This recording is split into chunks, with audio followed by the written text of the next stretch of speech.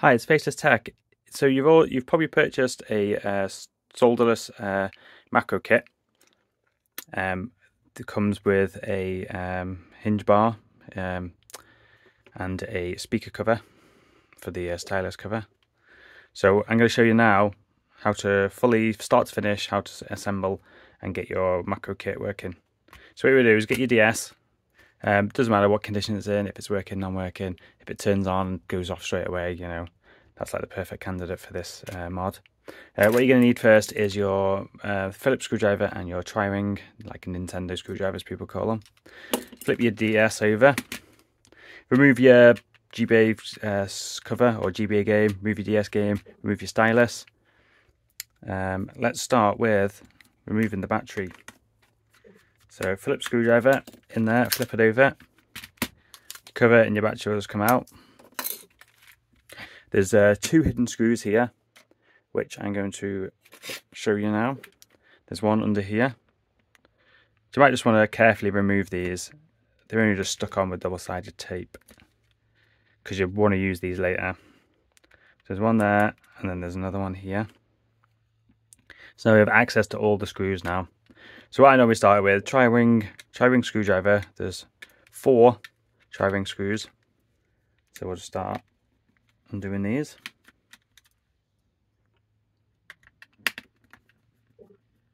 As Nintendo love to use tri-ring screws.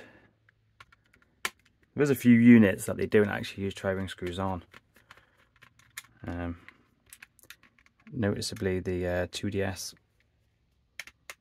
not the XL one, the wedge shaped one. So we should have now, let's keep a hold of all these screws as well.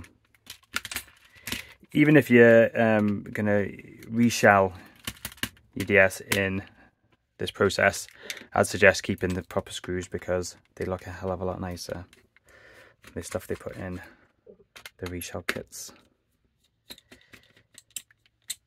So next two of the top ones here. These are like a goldy colour, so it's quite easy to, don't want to come out, does he?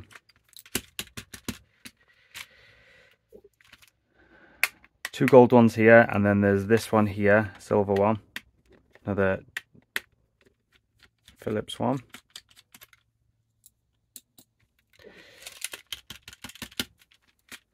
He does not want to come out. Leave him there. Right, okay. Now what you want to do is flip it over, and you want to run your thumb nail, or if you've got like a spudger, just in this gap here, because this is always a pain to get apart. Once that comes apart, you should have the back off. You got to watch out for your volume slider, and there's the power slider.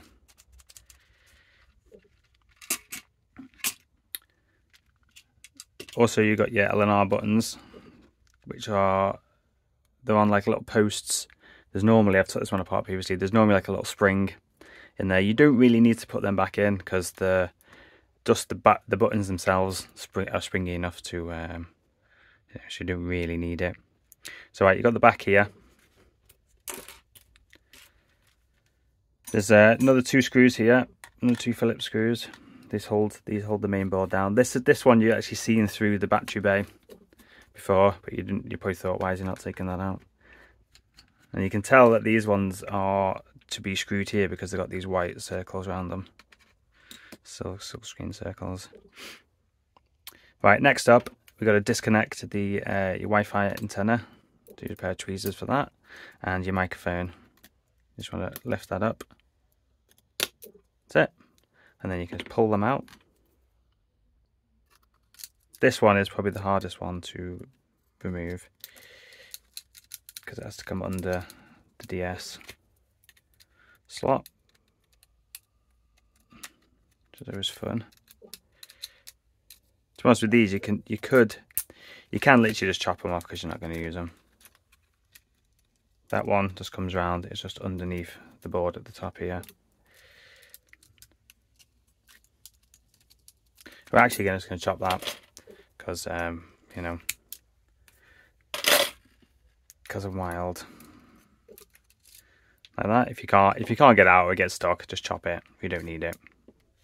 Right, now you kind of want to lift open your board, lift open your DS sort of screen like this, and you want to push on the screen, the touch screen, and then this will come out.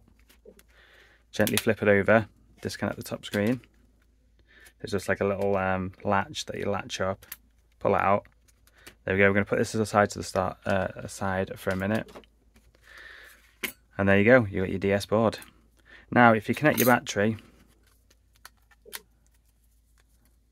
and you'll notice that it just doesn't want to do anything. Oh, that's why the Wi-Fi board would come out then. But it'll kind of come on. There you go. That's because the top screen's not connected. Right, let's prepare the shells. So what you want to do is start with the bottom shell. You want to take out the stylus holder because we're not going to be using that. More gold screws, similar to ones that we had in the hinge, behind the hinge bar. You can just keep these as well, just for spares. So you want to take that out, and there's also this to come out. So that is the bottom one prepared. Top one, a little bit different. You want to take these two screws here, which are the hinge for the hinge. These are quite long, massive growlers. This will take that out. And because we're not really bothered about this top screen, you can if it is a working top screen, you want to keep it, you just want to slide this connector down through sort of this little gap and it will just come out, and just kind of eke them out with it. We don't really need this can just go to the side, we won't need that again. I was going to say the buttons are going to fall out, but this is how we install the hinge bar. You basically want to, there's two sides to it where you can see the way it's going to go with the text, but there's two sides. There's one which is like a round side and one which is like a flat side. And the flat side is going to go in the flat side. The square side is going to go in the square bit, and the round bit in the round hole. Stick that together, flip it over, put your growlers back in.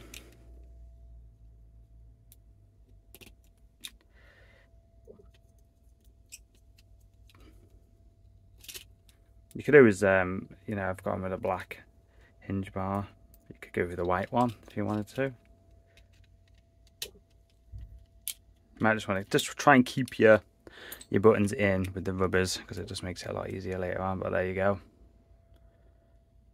Your nice hinge bar installed. Then we're going to move on to the bottom. I've made a little grill to cover your, because your speaker's going to go down here. Just use one of your gold screws from your stylus. That just slots into place. Just make sure it's squared up. It is installed correctly. That's it for the 3D printed parts, really. Now we're going to go back to the shell, back to the main board, and we're going to install our solderless macro mod. So you want to have it the silver side, the gold side down, similar to the way that the screen was installed. So you want to push it in. You're going to make sure this goes all the way in. You'll see it just nicely fit. And then we're going to give it a test just to make sure we have installed it correctly. And we should. That's it. Test your speaker out as well. And there we go. You can, at this point, you can either choose to remove the touchscreen if it's really scratched up. What you want to do is just remove the screen by flicking this up and then flicking this over, and there's a little latch here. You might want to remove this, just get easy access to the latch. Take that off, and then it's just a means of like pulling this layer off, and you'll be left with like a nice screen. If it is like this one's in quite good condition, just keep it on. You might want to just keep it as the way it is, or you can just do whatever you want, really. I'm not going to tell you how to do it. But now we need to get these shells back. So what I normally do is screw this into the top, like the face plate, as we call it. You want to use your 2 silver screws. Screw them back in.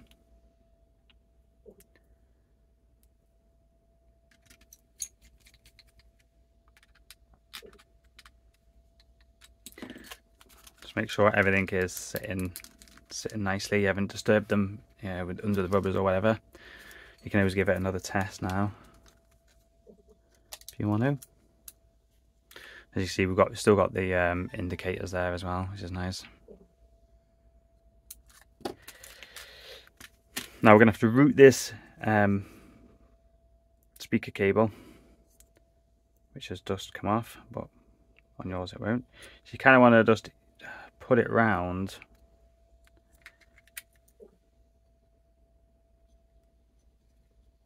around here, because we haven't got the stylus. The stylus used to go through here, so we haven't got that anymore. You kind of just want to get it to go around here. You don't want it to go in this hole here, as you can see, because we're going to put these here back in the holes. Now there's going to be a bit of double-sided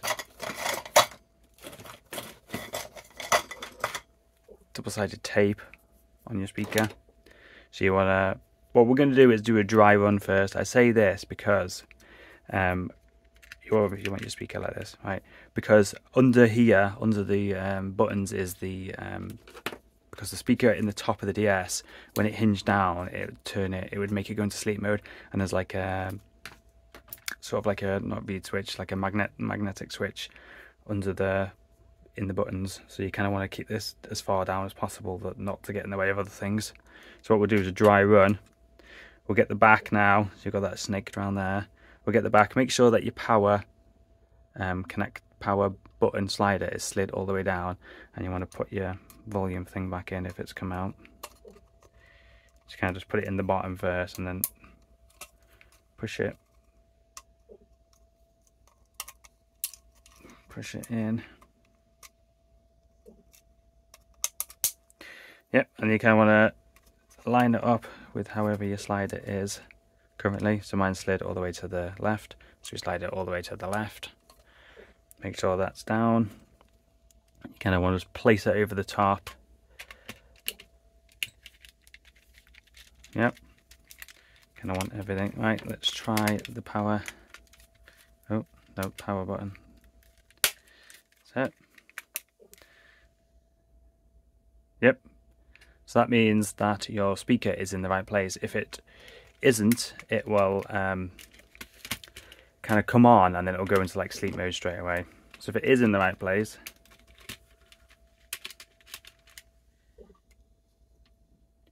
you will want to undo your double stick tape and stick that down into place.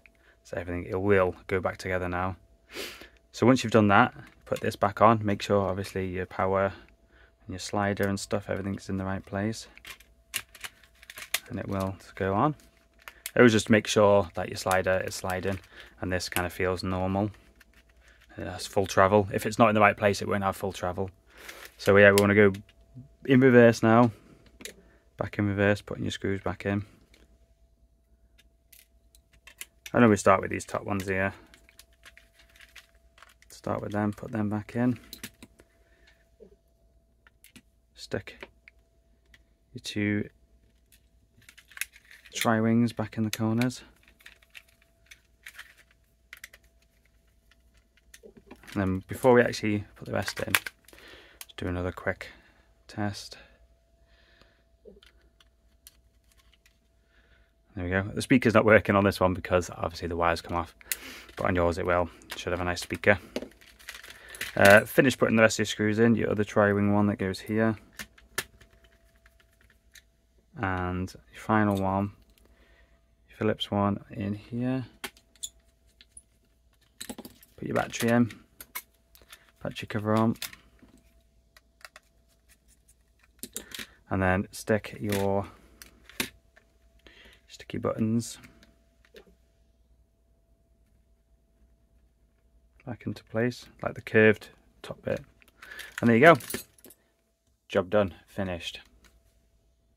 As usual, there'll probably be like a blog post in the description of the tools you'll need. Wait a minute, I forgot one. I forgot the black one. I always forget this one. Yeah, there'll be a description of the tools you'll need. There's not many really, and where to buy the kit from. As usual, thanks for watching. Bye.